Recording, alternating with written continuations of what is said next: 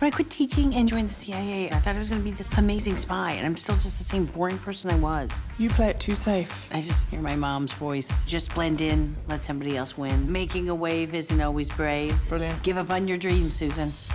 Just to write that in my lunchbox. We know, everyone knows you're hilarious, but like, did you know that he was so funny before working together? I mean, I've said this before, but I thought from Lock, Stock, you saw that humor, and I think we met on a, didn't we talk about that? I think I met you on like the Tonight Show for like 14 seconds. For a second, yeah. Yeah, and he was really funny. Like when the cameras went off, he was really, really nice and chatty. And when Paul was like, Paul has been obsessing about doing something with him for a long time, and we met before we started, and it was like, oh, that's gonna be great. Like the more intense he got, the funnier and funnier it got, so.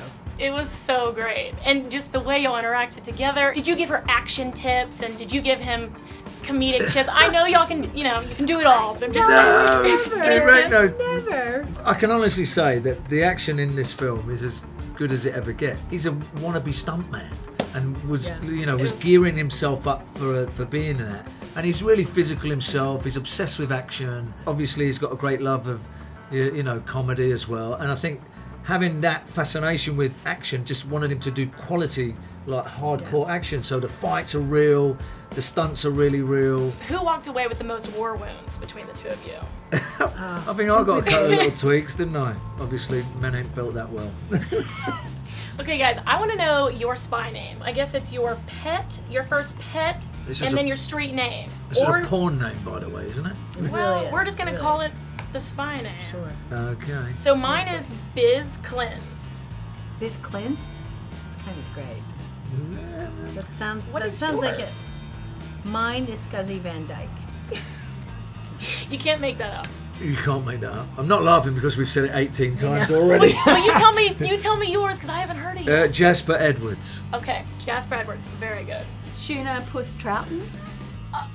What? That is just the best. And all when It's the tuna and the trout is the whole thing. weird. Mine would be Ollie Elmswater. Y'all's are much better than mine. Okay. Mine is just blah. I think also, mine's the least weird, that's all I know. I want to know the last sexy and reckless thing you've done. That was a line in the movie. I don't think I've done anything sexy in my life. Wearing high heels.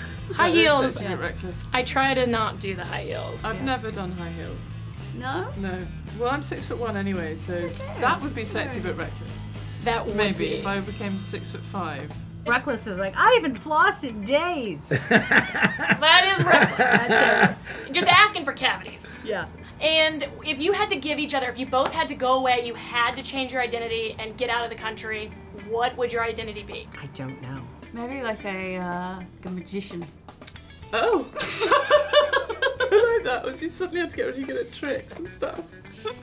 It would involve a wig, Obviously, And a a disguise would come in handy, wouldn't it? caftan, and a turban. It would I'm have gonna to. leave it at that. I don't want to give it away, because Right. then when the shit goes down, and I gotta get out of here, you're gonna know what I look like. Okay, well, I won't tell anybody.